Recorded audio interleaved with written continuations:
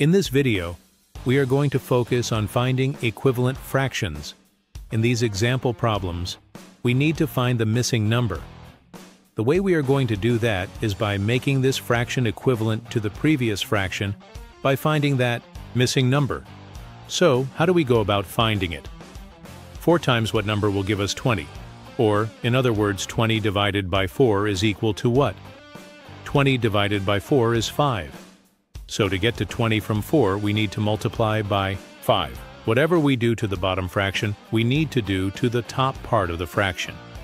So we got to multiply the top number by 5. 3 times 5 is 15.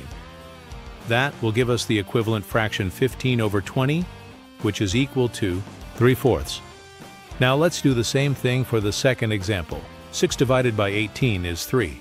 So, to get 18 from 6, we need to multiply by 3. Let's do the same for the top.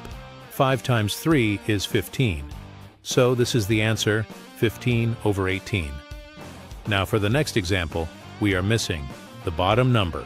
8 divided by 2 is 4. So to get 8 from 2, we got to multiply by 4, which means we need to multiply the denominator by 4 as well. 7 times 4 is 28. So 2 over 7 is equivalent to 8 over 28. Now, moving on to the next example, we have 4/9 equals 28 over what number? 28 divided by 4 is 7. So, to get to 28, we got to multiply 4 by 7. Thus, 9 times 7 is 63. So, 28 over 63 is equivalent to 4 over 9. For the sake of practice, let's try 2 more examples. Go ahead and try this one and this one. This time, the missing number is on the left side.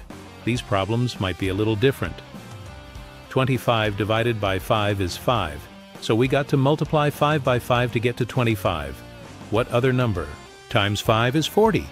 Or, in other words, 40 divided by 5 is one number. 40 divided by 5 is 8. So the equivalent fraction here is 5 over 8. That's equal to 25 over 40. For the next example, we have question mark over 8 equals 21 over 56. 56 divided by 8 is 7. So, to get to 56, from 8 we multiply by 7. Whatever we do to the denominator, we must do to the numerator. To find the missing numerator, divide 21 by 7, which is 3. So, the equivalent fraction is 3 over 8 equal to 21 over 56. That's a quick and simple way of how you could find equivalent fractions by finding the missing number in the other fraction.